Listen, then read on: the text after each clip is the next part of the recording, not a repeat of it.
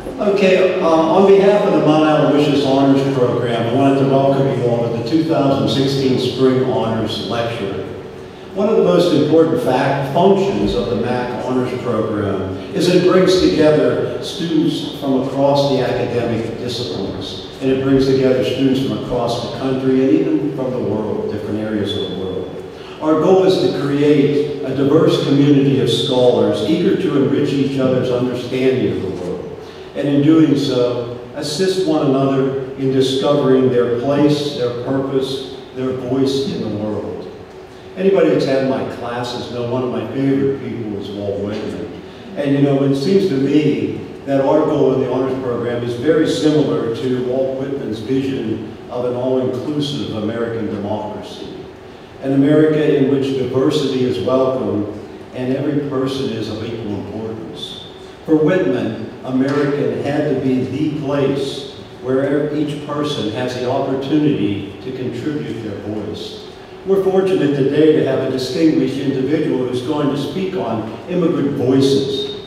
But before I turn over the podium and I won't get back, I wanted to share a couple lines of Whitman on what he had said about immigration.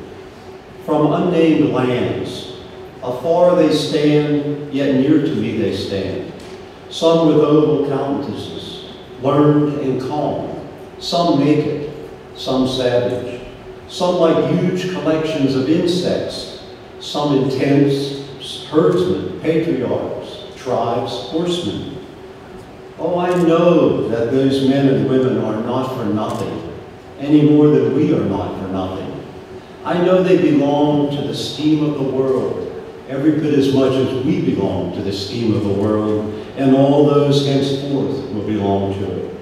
The purpose of our spring lecture is to move us to a deeper level of thinking on the issue of immigrant voices. And I think we really will be successful, as you'll see with our speaker today, who Dr. Foley will now formally introduce. Thank you.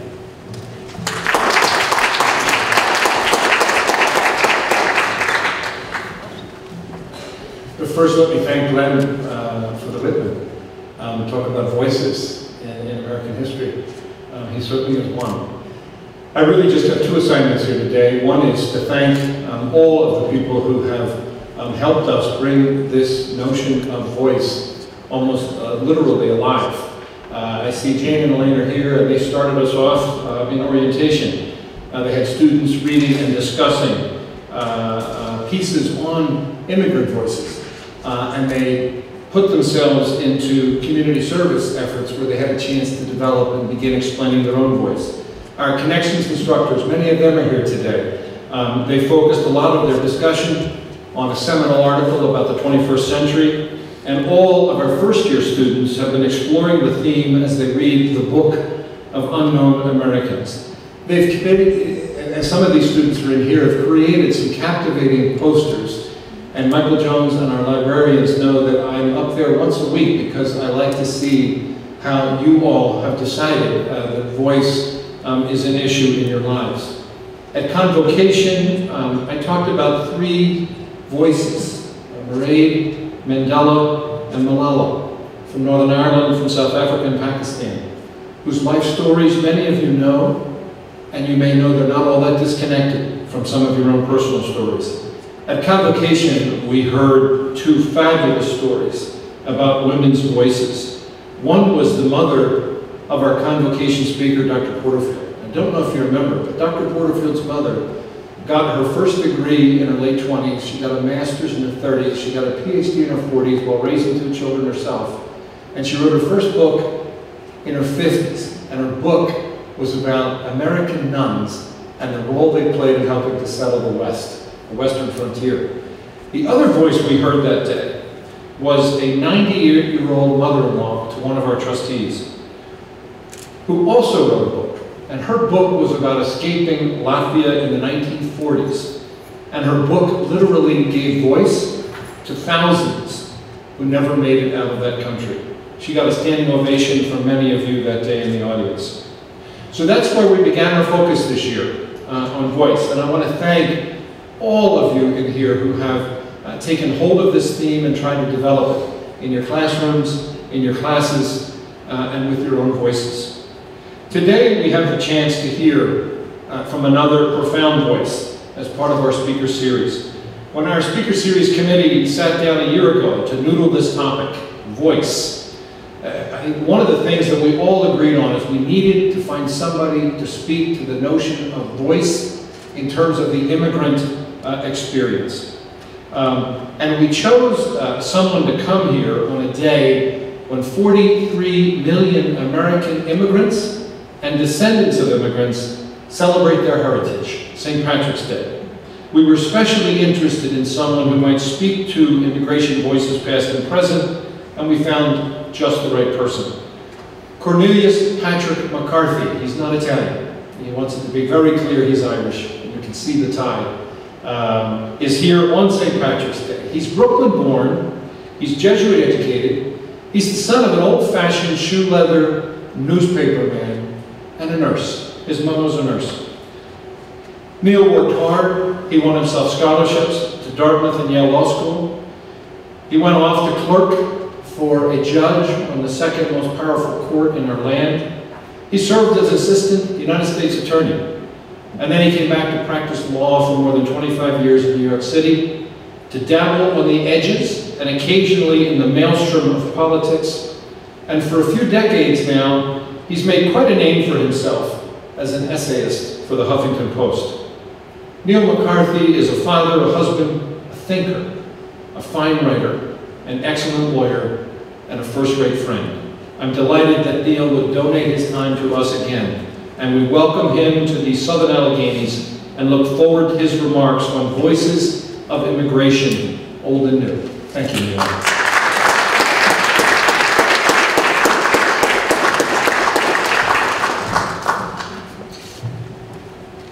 Well, thank you, Tom Foley, for that kind introduction.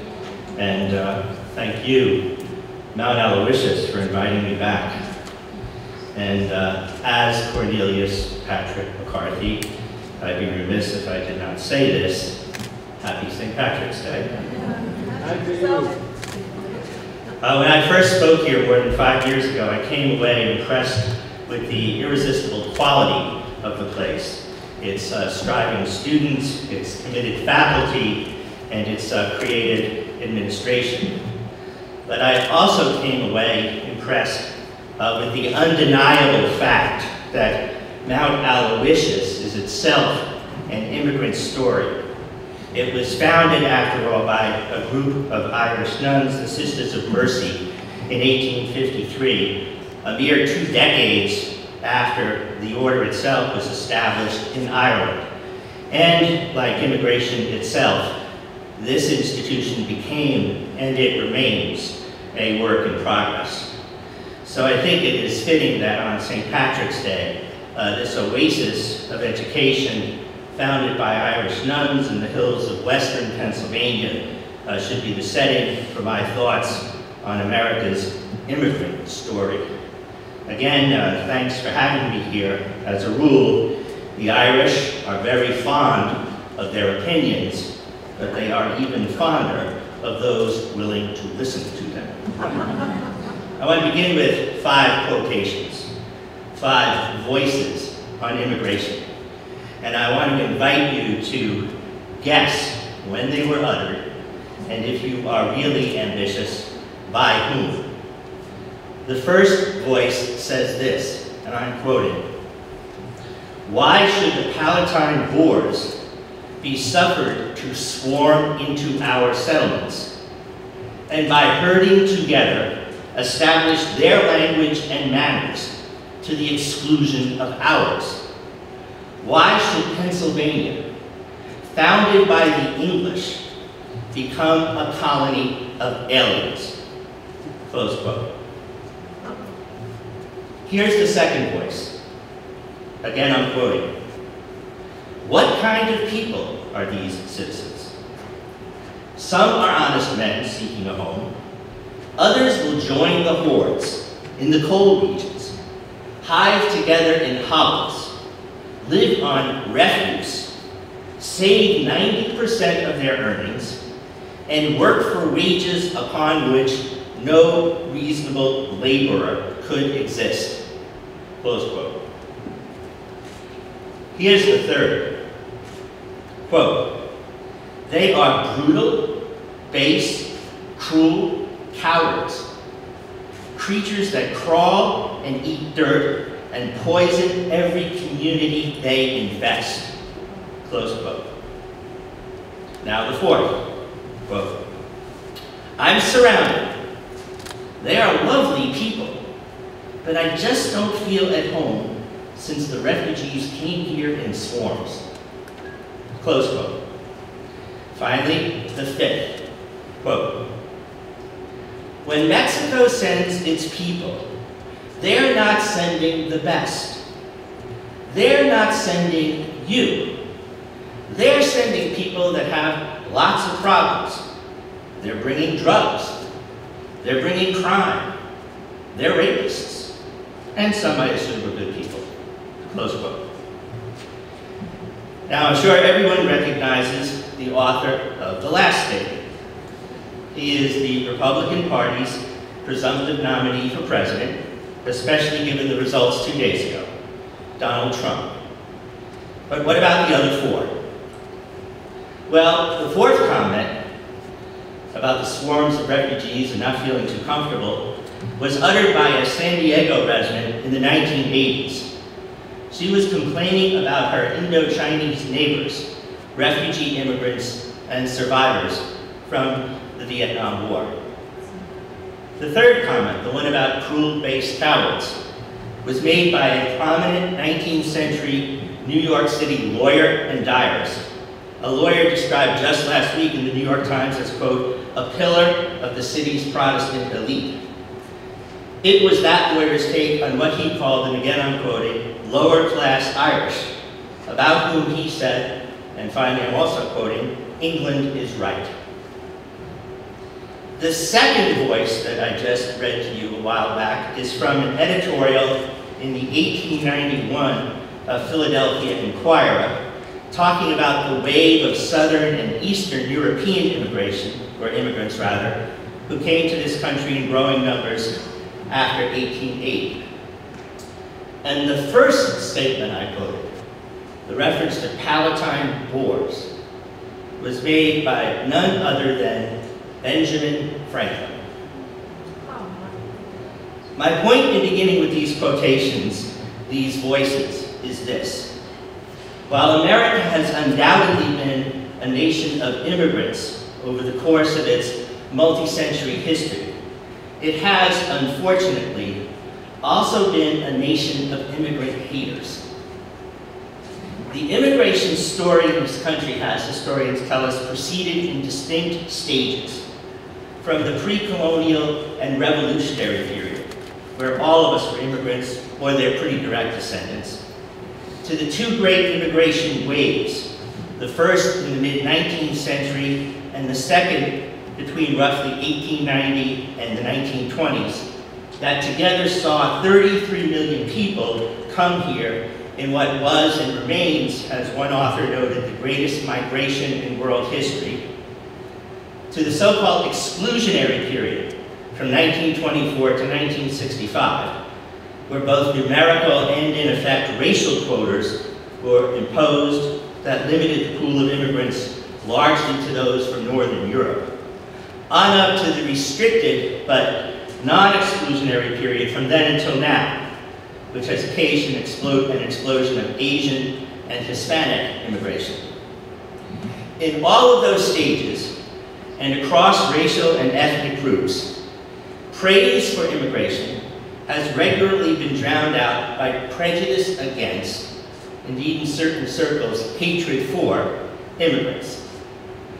In the 1840s and in the 1850s, that hate manifested itself in the formation and the initial success of the Know Nothing Party, a political party which wanted to stop Catholics from voting, increase the naturalization period from 5 to 21 years to stop immigrants from becoming citizens, and, when all else failed, actually kill Catholic voters on election day.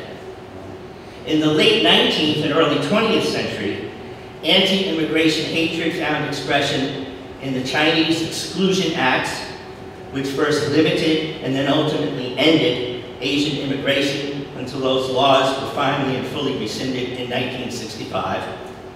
It also found expression in New York City election night attacks on Russian Jews in the 1890s, Jews who themselves were part of the ultimately 2 million refugees from pogroms in Tsarist Russia, in the anti-Asian harassment visited upon Korean immigrants to California in the early 1900s, in the lynchings of Italians in the 1890s, and the executions of Sacco and Vanzetti in 1927, and in the ubiquitous presence of job advertisements throughout the Northeast, punctuated with the warning that, quote, no Irish need apply. No immigrant group was spared. In our own day, hatred emerges in the form of overwrought demands for walls and calls in some circles to amend the Constitution to repeal the 14th Amendment's guarantee of birthright citizenship. This last effort is a response to the existence of undocumented aliens whose children were actually born here. These children are now referred to by some as quote-unquote anchor babies, an invented class of innocents whose misfortune in life was to have parents who wanted them to live in a better place, and who, in what would decidedly be an American first, would now be forced to pay for the legal sins of their moms and dads.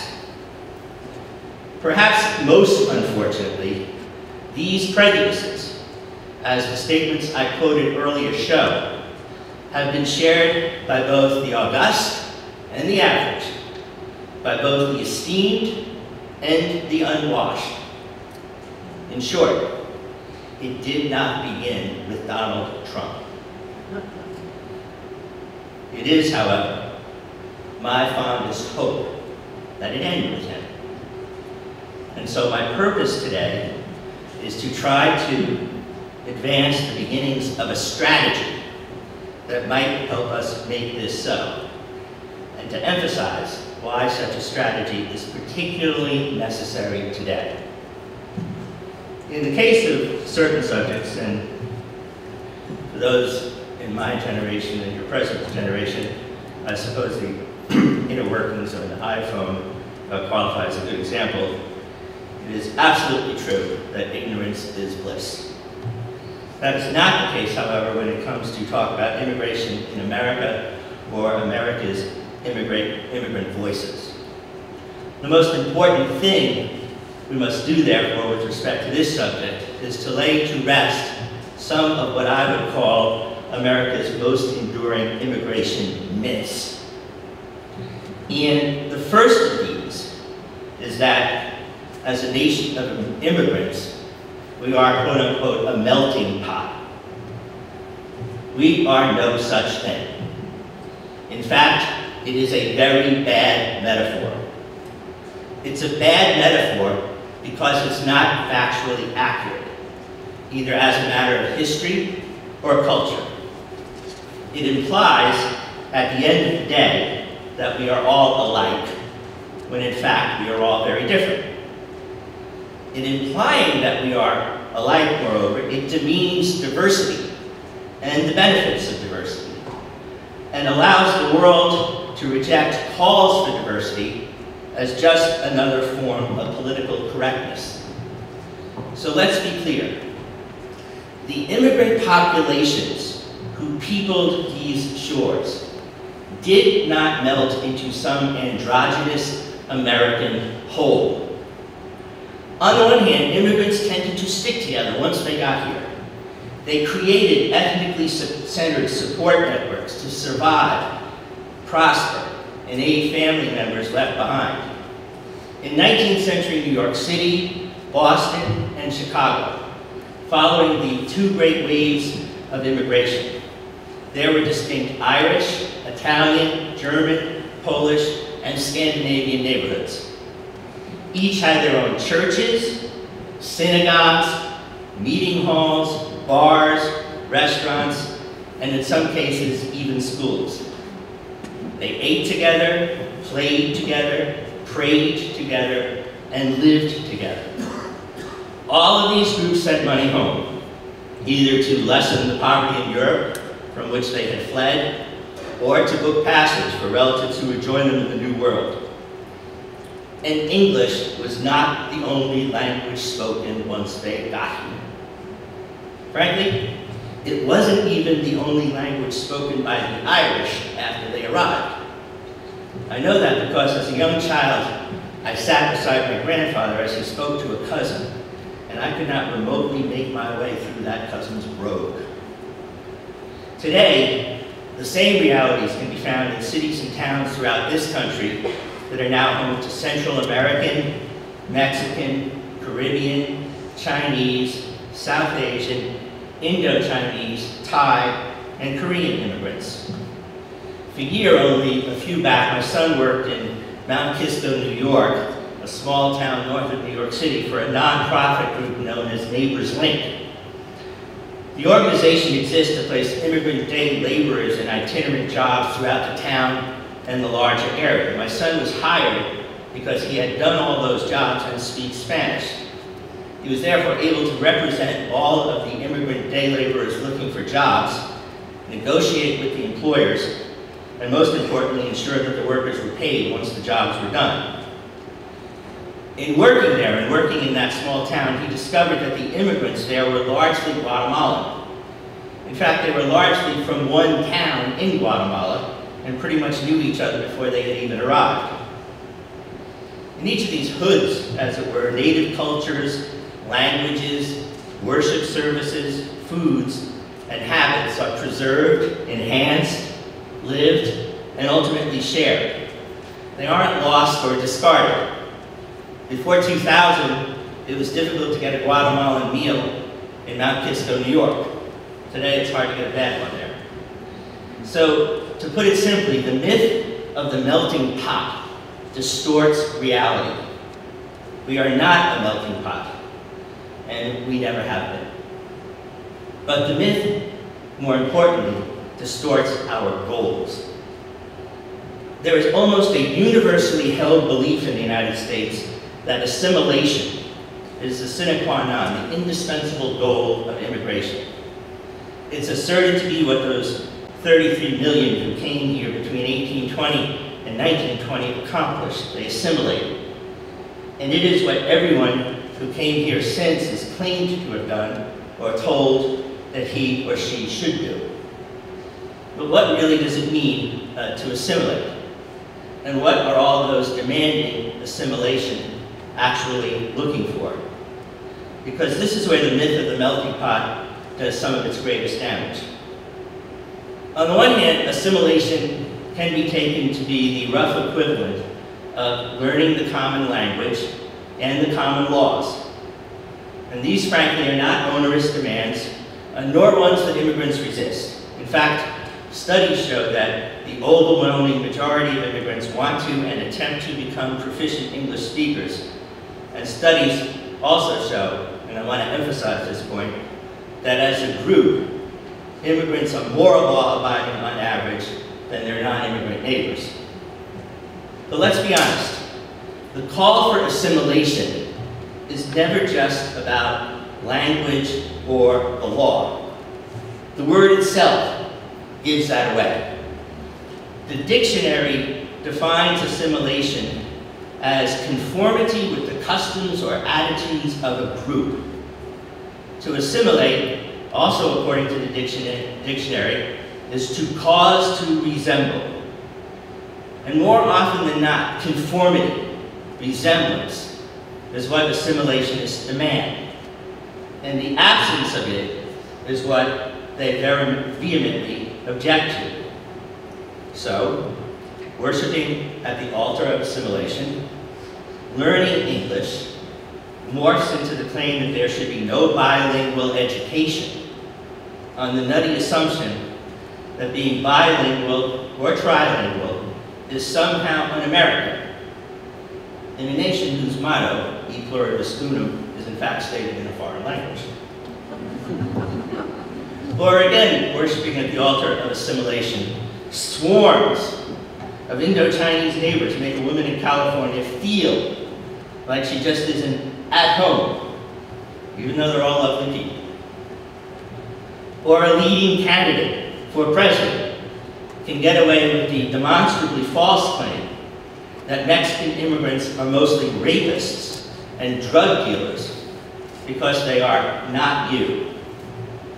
Or that same candidate can get away with the equally absurd notion that it is fine to build a wall on our southern border, thus keeping out the Browns, while at the same time categorically refusing to build one on our northern border, which would keep out the whites. That, unfortunately, is what the melting pot metaphor makes possible. In demanding that we march to the promised land of assimilation, and in asserting that this is the land to which all our forebears marched, resemblance, conformity with the group, becomes the defining mark of success. Our differences are denied. In fact, they are buried or melted away. The more different any would-be immigrant is, the less able he or she is to resemble or conform, the less likely he or she will be to assimilate, and the more justified any initial exclusion or denial becomes. In the end, we need to become white or mostly white Europeans here at home, just like Benjamin Franklin, even if we aren't. Now, I think we need a better way to think about this, and I think I may have found one, albeit by accident. In 1991, I met a man named David Dinkins. He was then the mayor of New York City, the first and today only African-American mayor of New York City. And like all politicians, or at least most of them, Mayor Dinkins hired speechwriters. For a while, I was a Dinkins speechwriter. In one of the speeches I wrote for the mayor, I mentioned the melting pot that was America.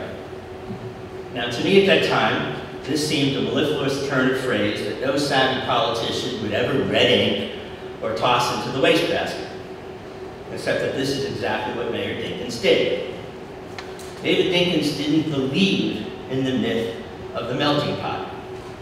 America, the nation of immigrants, wasn't a melting pot to him. It was a quilt, a mosaic. It was stitched together to be full and whole, but it was also resplendent in its multicolored, multi-textured pieces, each retaining its separate identity, even as it became part of that whole. I think Mayor Dinkins was right. You can say many things about quilts, but you can't say that the pieces melt into each other, because mosaics aren't uniform, and they don't destroy differences. They highlight them and celebrate them, and sometimes they even cry about them. And as far as I'm concerned, that is the true immigrant story here in America today. But don't take my word for it. Instead, I think what you should do is listen to some of today's immigrant voices. Because I think today's immigrant voices are the voices of that mosaic. The mosaic, I believe, is the story, for example, of Tron Nguyen. Here's what he said in 1986. Since I came to Chicago in 1976, I have been involved in building the Vietnamese community. Of the 12,000 Vietnamese who live in this city, more than half live in a 14-block area around the Argyle Street business strip between Broadway and Sheridan Roads. Uptown is called the Ellis Island of Chicago. Some 30 languages are spoken in the area. Mosaic is also the story and voice of Helene Cooper, whose mother and sister migrated with her from war-torn Liberia to Knoxville, Tennessee in April 1980. And today, he was a prominent columnist for the New York Times. Here's what Ms. Cooper said about her experience. Being in Knoxville felt like straddling two worlds. There was my physical world, with the monotony of going to school every day where no one talked to me. Then there was the world in my head, the one in Liberia before we left. That was the world I cared about, the world that I missed so much, the world filled with people I knew and people who knew me. It was filled with a deep-to-the-bones knowledge that I was somebody and that I came from somewhere, a world that my ancestors had built from scratch through blood and sweat. And finally, I think, ladies and gentlemen, that the mosaic is also the story and voice of Angela Gomez, an undocumented Mexican immigrant who became a live-in nanny and maid for a family in Fresno, California in the late 1880s. Here's Angela's letter to her friend, Mariana Chavez, in June of 1989. So you want to know what I eat, who I go around drooling over, who my friends are. Well, hold on to yourself, girl, because here comes the whole boring roll. One could say that here in Fresno, my life revolves around the radio station. That's where my best friends work, where I spend almost all my free time. We often go out to eat or sometimes to drink beer. I've turned into a regular beer drinker. It fascinates me above all on hot days like, for example, 112 or 115 degrees Fahrenheit. Imagine how hot that is if 100 degrees Fahrenheit is like 40 degrees Celsius. It's true, like your mom said when I was in Mexico, you sweat everywhere here. Since the radio station is a community organization and a not-for-profit, it receives help from various foundations and organizations, like, for example, the California Council of Arts. But there are others, like the church, that organize their peace bodies and send necessities to organizations. And then she says, all right, it isn't precisely the church, the Jesuits. The Jesuits, it turns out, were particularly important to Angela Gomez. In trying to get out of Fresno, she applied for work at a Jesuit volunteer corps in Massachusetts, and needing a letter of recommendation, asked for one from a Jesuit priest she knew in Los Angeles. That priest, however, decided that she should work with his organization in Los Angeles. Here's how Angela tells the rest of the story. Like 3 days later, this is her speaking to her friend, Ms. Chavez. Like 3 days later, Father Boyle called me and asked why didn't I work for them? That they needed a person who would take charge of directing Casa Miguel Pro, a Catholic homeless shelter operated by the Dolores Mission Church in LA. He offered me a salary, a car, and then in parentheses she goes, I'm going nuts learning to drive, a house, food, and medical insurance.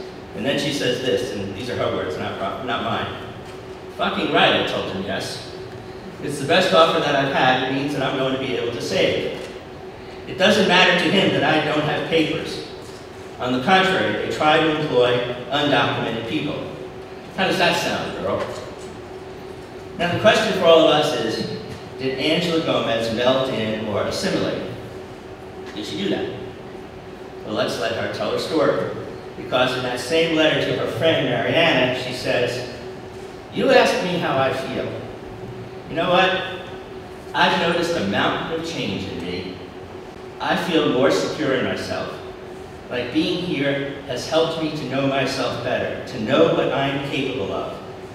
I've also learned to be more aggressive and not to waver in what I actually want.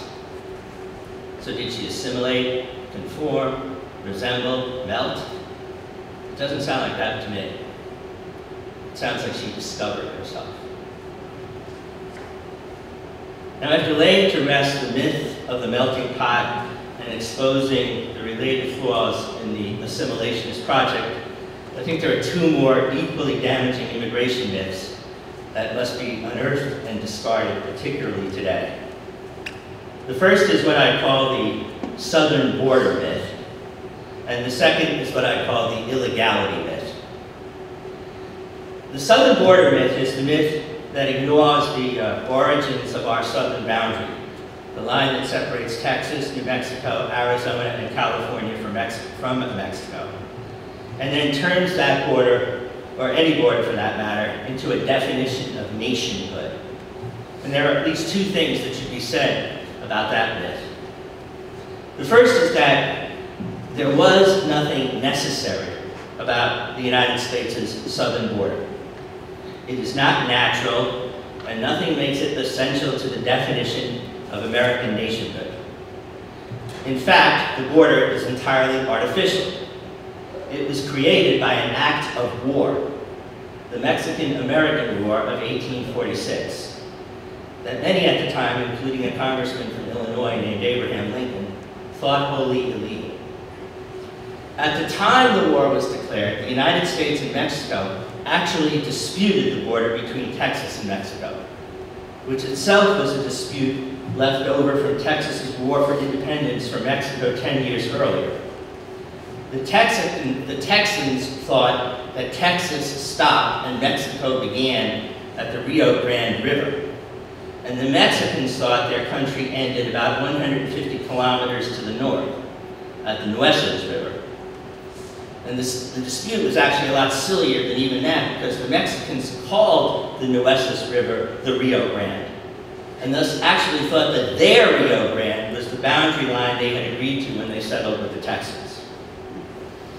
In any case, in 1845, President Polk dispatched troops to the disputed area. The mission of those troops, according to Ulysses S. Grant, a future president, but then a lieutenant in the Army and at the scene, was to, and these are Grant's words, provoke the fight that would allow Polk to obtain a congressional declaration of war and seize Mexican territory. The Army did so, and then President Polk did so. During the Mexican-American War, the United States seized all of the land of what then constituted the Mexican province of Santa Fe de Nueva Mexico. That is present-day Arizona, New Mexico, and parts of Colorado, Kansas, Oklahoma, and western Texas. The U.S. also seized all of the disputed portion of Texas, over which the fight initially began, and all of the Alta California province of Mexico. The Alta California province of Mexico constitutes present-day California, Nevada, and Utah, and other parts of Colorado, Wyoming, Arizona, and New Mexico. When it was over, somewhere between 60,000 to 80,000 Mexican citizens living in these territories were turned into U.S. citizens. Now, the second thing to be said about the southern border myth is that the Mexican-American War was, as I sort of mentioned, really rooted in that earlier war between Texas and Mexico that ultimately led to Texas independence in 1836. That war was effectively about slavery and was a precursor to our Civil War. As more Anglo settlers came to eastern Texas from the southern American states, and in particular from Louisiana in the early 1800s, Mexico decided to do two things in 1829 to stop them.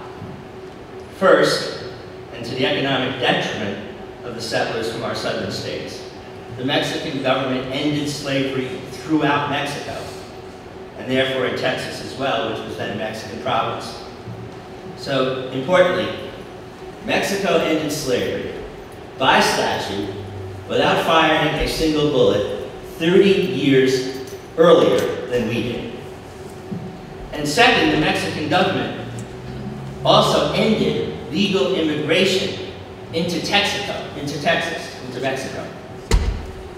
Now, this didn't stop the Anglo settlers from the southern states.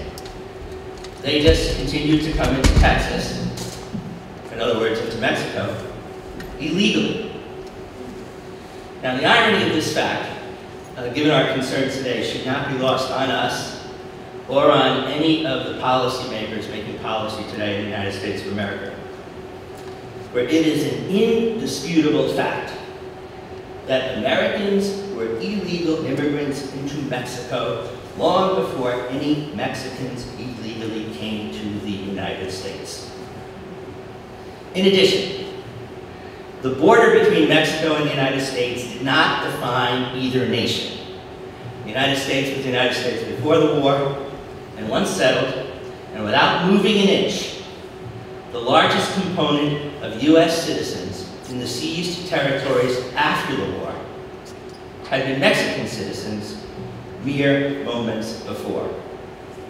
So much for the sanctity of the southern border.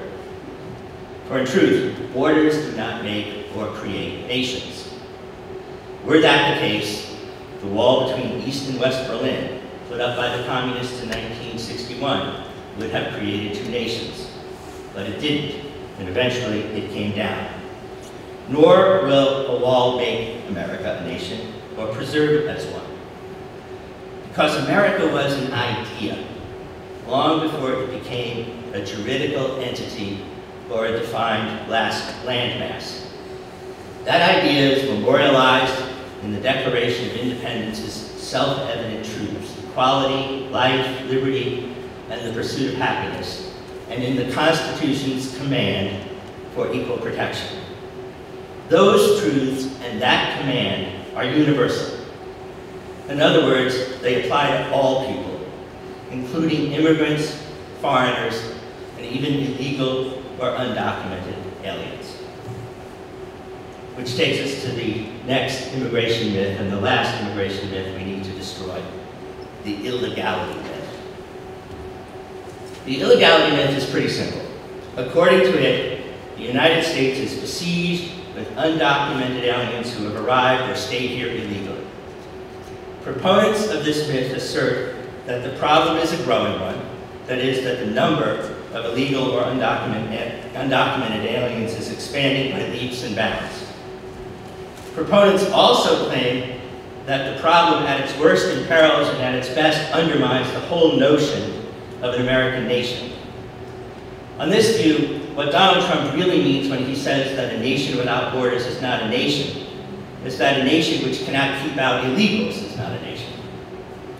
Finally, the proponents of this myth maintain that these undocumented or illegal visitors are literally destroying the middle class. Again, Trump is the go-to advocate for this position. In his online position paper entitled Immigration Reform That Will Make America Great Again, and all his papers say they're going to make America great again, Trump asserts, and I'm quoting, that decades of disastrous immigration policies have destroyed our middle class. The influx of foreign workers holds down salaries, keeps unemployment high, and makes it difficult for poor and working Americans to earn a middle-class wage, close quote. Ladies and gentlemen, all of these claims are false. The first thing that must be said is this: whatever its extent, the problem of undocumented or illegal aliens is a relatively recent one. In fact, it did not really become a problem until after passage of the Immigration Reform Act in 1965. And this is not because the Asian and Hispanic immigrants who came thereafter were more disposed than their 19th or 20th century predecessors to commit crimes. Rather, it was because the United States, for the lion's share of its history, did not restrict immigration in any meaningful sense. Put differently, there weren't illegal immigrants in the United States in the 19th or 20th century because it wasn't illegal for most of the people who wanted to come here to actually do so. During the two great immigration waves of the 19th and 20th century, early 20th century, the period that saw record numbers of immigrants, 33 million of them, there were no restrictions on European and Western Hemispheric immigrants.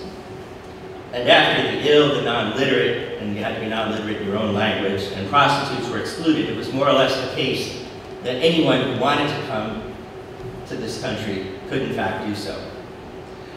During that same period, the only categorical restrictions that did exist were restrictions excluding and later greatly restricting Chinese and other Asian immigrants. These restrictions, however, were easily enforceable and rarely violated, principally because of the long journey across the Pacific that had to be undertaken by any potential violators.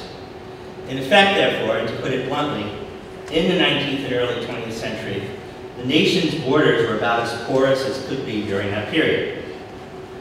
Nor was there a large population of illegal or undocumented immigrants during the so-called restricted period between 1924 and 1965.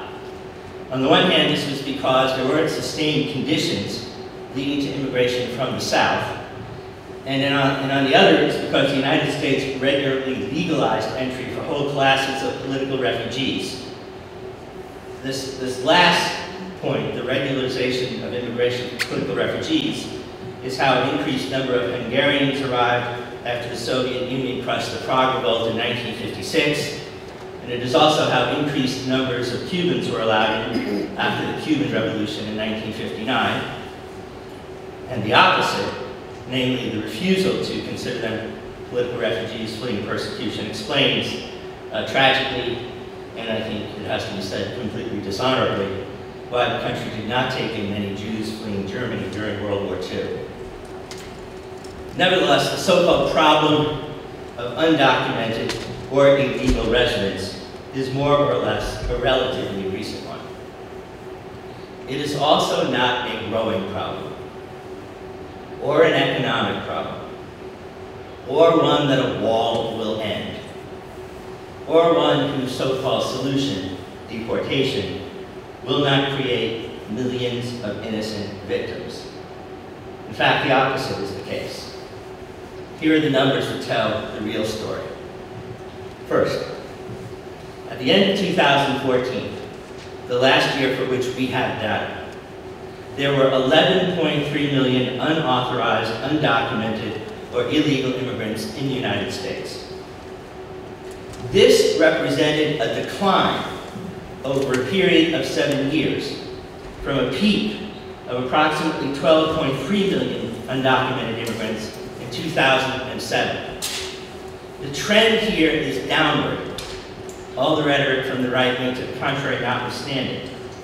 There are also more illegal immigrants leaving the country now than are coming into it. Second, since 2008, and this is according to demographic experts at the old Immigration and Naturalization Service that no longer exists, it's now been folded into what's known as Immigration and Customs Enforcement, or ICE. But since 2008, there have been more illegal immigrants who entered this country legally and then just overstayed their visas than there have been who crossed our borders illegally in the first place. And regardless of when they came, within the group of unauthorized immigrants as a whole, as many as 1/3 to 40% came into the country legally but then overstayed their visas. Now these figures are critical because they underscore the fact that southern border control, including the much valued desire of some to build a wall, will not address a very large share, perhaps as high as half, of the supposed problem. Third, the group of more than 11 million undocumented immigrants has approximately 3.8 million children who were born in the United States and have been raised here. These children are not illegal in any sense of that word. They are American citizens entitled to the full protection of the U.S. Constitution and the laws of the states in which they live. This means they cannot be deported and, under the laws of the states in which they live, cannot be removed from the custody of their parents. Fourth, and also within the group of approximately 11 million undocumented or unauthorized immigrants, approximately 20% of them are married to either a U.S. citizen or a lawful permanent resident. Finally, there is no evidence that illegal immigration has caused a decline in the wages of American workers. As a general matter, immigration, including immigration after 1965, has been a boon to American workers. In fact, in 2007, Republican President George W. Bush's Council of Economic Advisors reported that, and I'm quoting, immigrants not only help fuel the nation's economic growth, but also have an overall positive effect on the American economy as a whole and on the income of native-born Americans, close quote. In that same report, the council estimated that the annual wage gains for U.S. workers due to immigration alone was $30 billion. Though only about 5% of the labor force is comprised of unauthorized immigrants, those immigrants are part of that group responsible for these gains. They pay taxes, consume goods and services, and if they were legalized, they'd do more of both. Now, given all these numbers, it's quite clear that the nativist, throw them all out impulse currently in vogue among certain factions of this country is both overwrought and undersourced. Immigration is not a problem.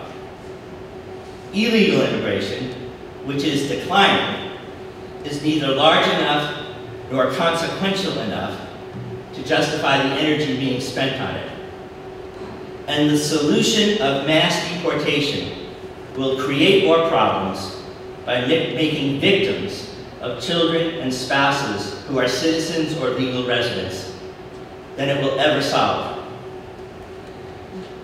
Most importantly, the fact that we remain a nation of immigrants, far from weakening America in the decades ahead, can only make it stronger, can only make us stronger, and the world safer. It is imperative that we appreciate this last point, especially today, and it is on this last point that I want to conclude. The world is getting smaller.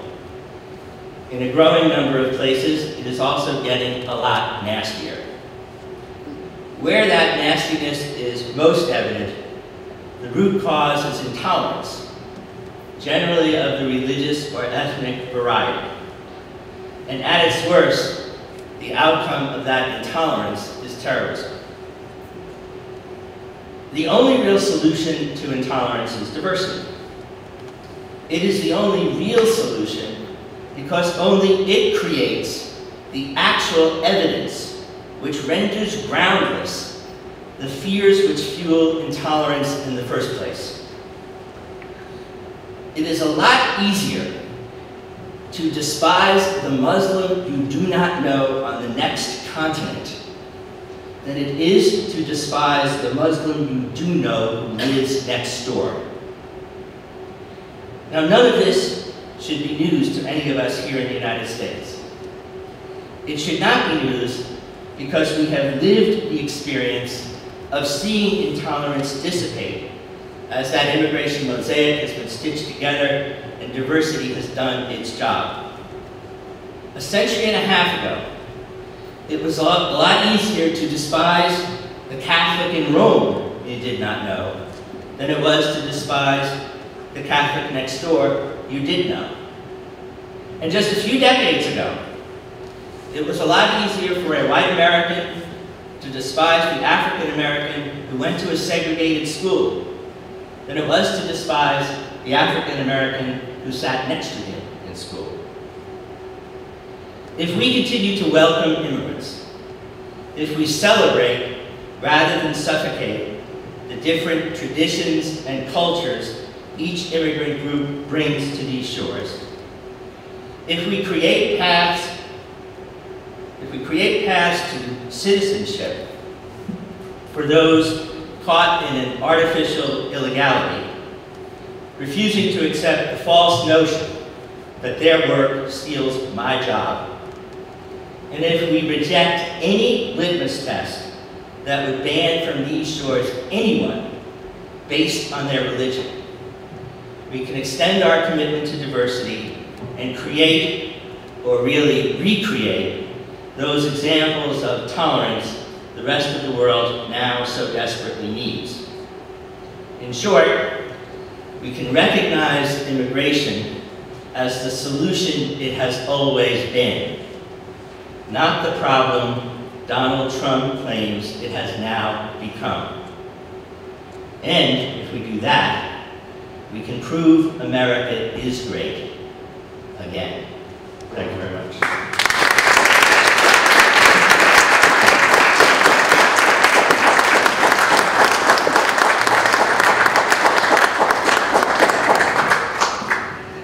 I think there's supposed to be questions. Yes. Quest away. Thank you. On behalf of Mount Aloysius College, thank you for sharing your voice with our community. The topic of immigration is very important since it is a critical concern of our Mercy Sisters. So we're going to turn right now to the audience to see if there's any questions for our guest speaker. Oh, one right here. Let me pass over the microphone to Teresa. Hi. What immigration issue do you feel America has not, what immigration issue do you feel that America has done the least about that you think that we really should? I think what it's done the least about most recently is the whole issue of illegal or undocumented immigration. I've been, as your president remarked, I've been pretty active in politics for a period of 30 years and ran for Congress in the early 90s. And I remember taking positions on this issue during that campaign. And I also remember thinking at that time that we had a real opportunity to advance the ball, to create a regime where illegals would basically be made legal and would be given a path to citizenship. And that even appeared possible in 2008. And since then, and to a certain extent, largely as a consequence of the economic downturn, but also as a consequence of the aggressive right-wing tendencies of one political party, the ability to do that politically has more or less dissipated, and into its place has been substituted this abhorrent and xenophobic rhetoric that is extraordinarily dangerous, historically false, and incredibly pernicious. So the biggest problem we're not solving is the undocumented or illegal immigrant problem. And unfortunately, the failure to solve that is itself creating space in which, this overheated and xenophobic rhetoric, rhetoric that you haven't heard in this country at this level since the middle of the 19th century, is now seeming to take over at least one of our political parties. And I think that is incredibly dangerous.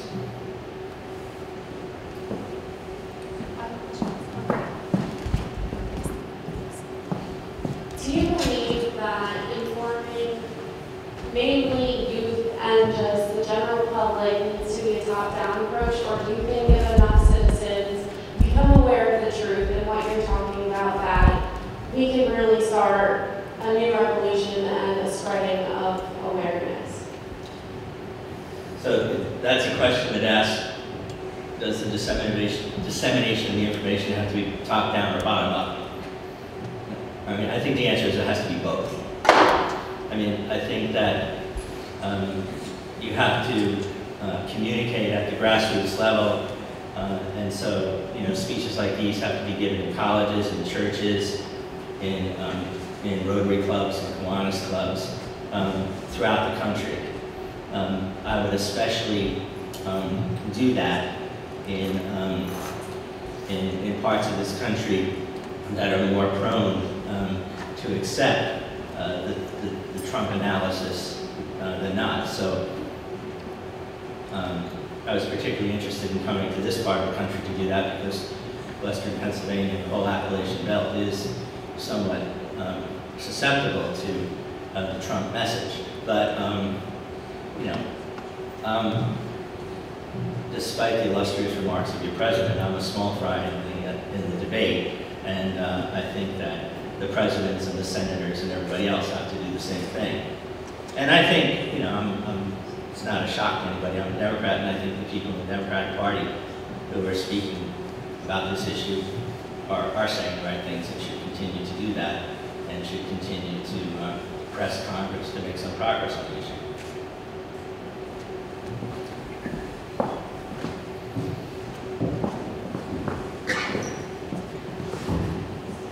I was wondering if you could comment on what is seemingly becoming a larger and larger distinction in Europe between migrants and refugees, and if you have any insight or even a gut level reaction to what's happened just in the last few days against Angela Merkel.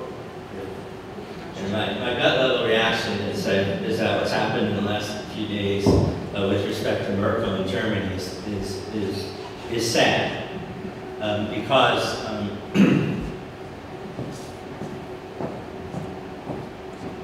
I'm not always a Merkel fan.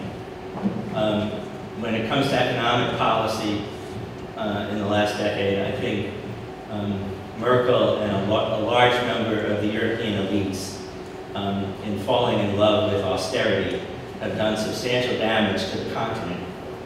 And more importantly, they may have done substantial damage to the European project, which is critical, and anyone who knows history knows this. The European project is what solved the problem of European war. So I had my problems with Merkel. That said, I thought her position on the refugees was a real profile in courage. And I was excited by the fact that Germany welcomed the refugees without restriction. And I'm a little bit worried about what's happening in Germany now, but I'm worried about what's happening all across Europe because we're not in fascist territory yet, but there are certainly political groups over there that seem to be moving the polity in that direction. Now, there's a limited amount that any of us can do to try to change the world, even though we might hope to do a great amount. So there's not much I can do to change Europe. There's not much you and I can do to change Europe. But given what's happening in Europe right now, I think it's even more important that the United States reject the type of xenophobia that Trump is using in his campaign, and that we recognize both the real importance of immigration and the type of work that it does. I really do think, the mixing of peoples is the ultimate and only solution to terrorism. You're not going to be able to kill them all. You're not going to be able to find them all. And you can ruin any democratic project if you develop a security state with the apparatus sufficient to do so. Nevertheless, the fundamental job of a government is to protect its citizens. So the question to the governors is, what's the way in which you're going to do that long term? And I think long term, the only way to do that is to mix us all up. I mean, it is a lot harder to, hate the Muslim in Saudi Arabia than it is to hate the Muslim who lives next door. If you get to know people, if you live with them, if you go to school with them, if you talk to them, if you understand their culture, it makes a huge difference. How many people in this room have read the Quran? Show of hands. One. We should all be reading it because we need to understand it. We need to understand where it comes from and what it means and what it says, so that we can point out what it doesn't say when the terrorists try to embrace it and use it to justify what they're doing.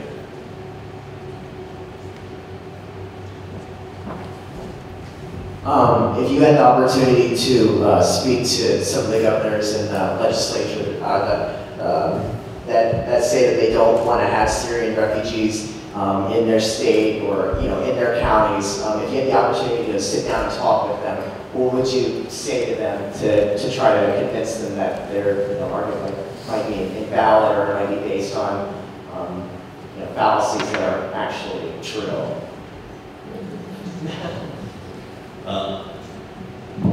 Being me, the first thing I'd probably say to them is that you're wrong, and that might stop the conversation, so you might not get too far.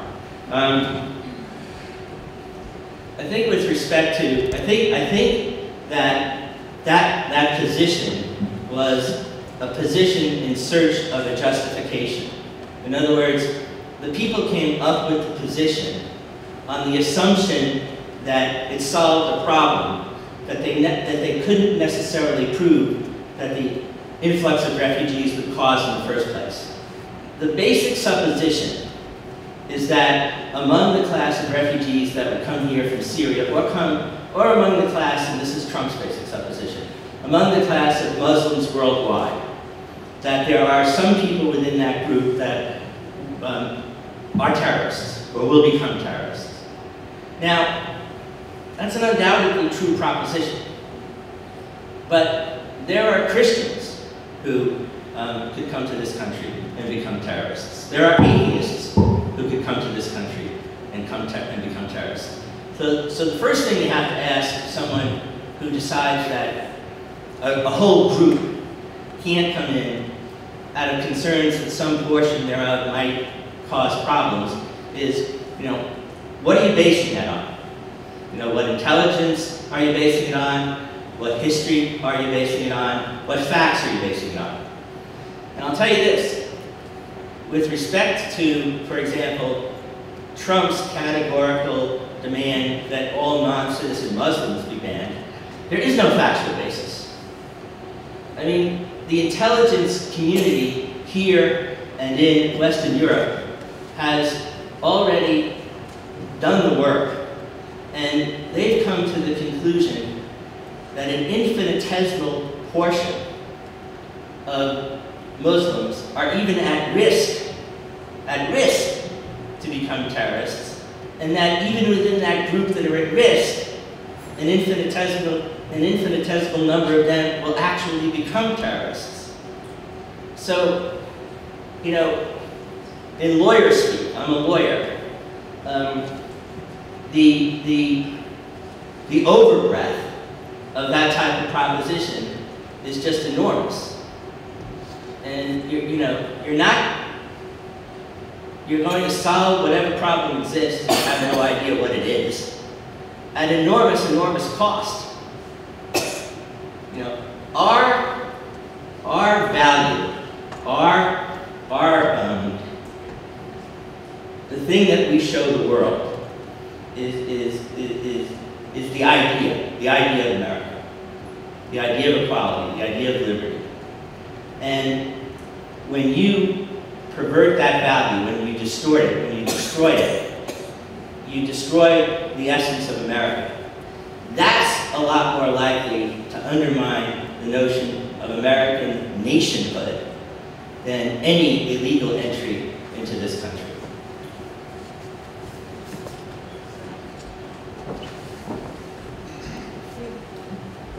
Another question? All the way up in the back. Lucy. There's a gentleman also in the back. Go there. What advice would you give to young people who might want to get involved in politics, maybe not just to change the world or immigration, but even in their small communities here at home? That's simple. My advice is get involved. There's a million ways you can do that. You move to your town, get involved on the school board, get involved in the town council, get involved in campaigns. Register to vote. Actually vote.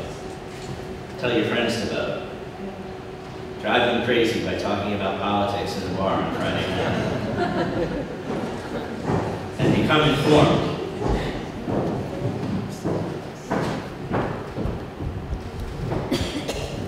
Since you said you were in favor of physical border at the southern border, moving away from illegal immigration, what policies or what solutions would you have for like drugs and human trafficking at the southern border as opposed to the actual illegal immigration? I'm not against the existence of the southern border. I just think we shouldn't turn the southern border into some definition of nationhood. And we shouldn't say that, if we can't stop illegals from coming in through the southern border, we're somehow no longer a nation. Because what I think that does is deify the border. And I don't think you should deify the border. The border is not the definition of the nation. The values in the Declaration of Independence and in the Constitution are the definition of the nation. The way in which you deal with the illegal drug problem, there are two ways. One is by interdicting supply, and the other is by lowering demand. We're actually pretty good at interdicting supply. You know, the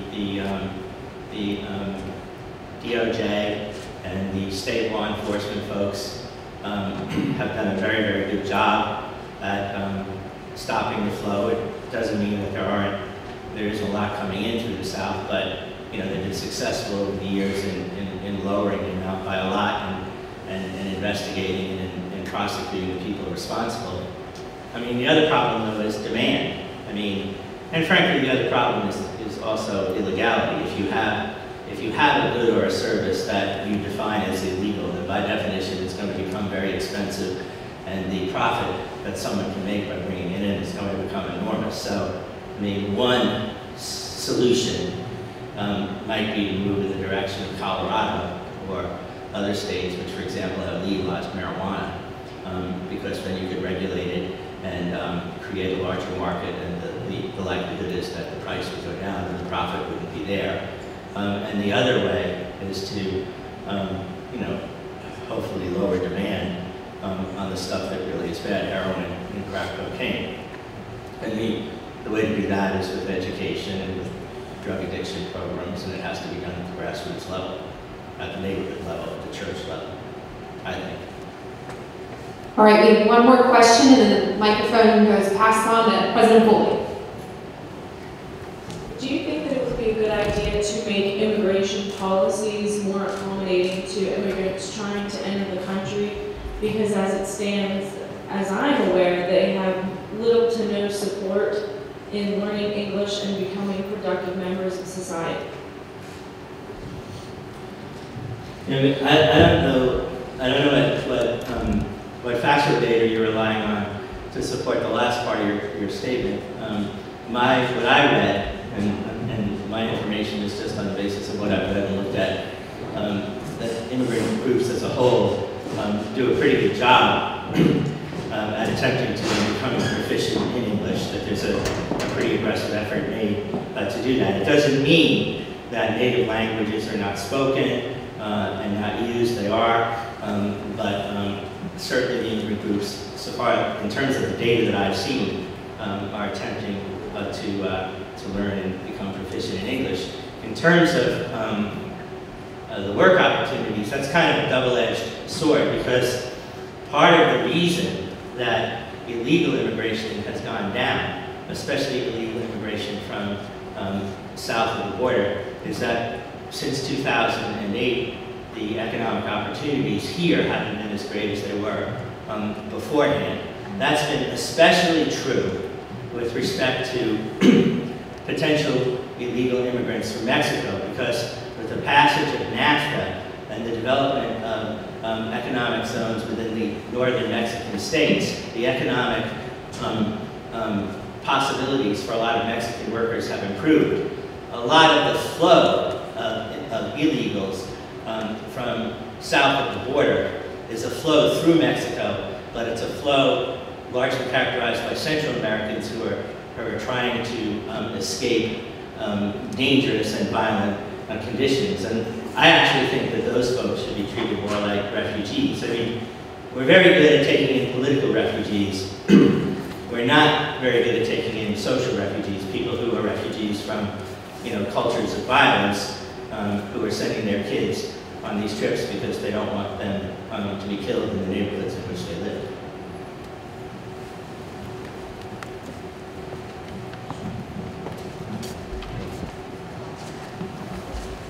Just a last word to thank Neil. I counted 22 different voices that he shared with us in the course of his interesting presentation. I thank him for dispelling and explaining so clearly the 3 myths about immigration. And lastly, I thank Glenn for starting us off with those seminal words in American poetry, which do us well to remember as we try to confront difficult issues like immigration at the same time that we're trying to develop our own voices. So thank you all. Those were excellent questions. And we're very grateful for Neil coming to the Southern Alleghenies and joining us at Mount Aloysius College. Thank you, Neil.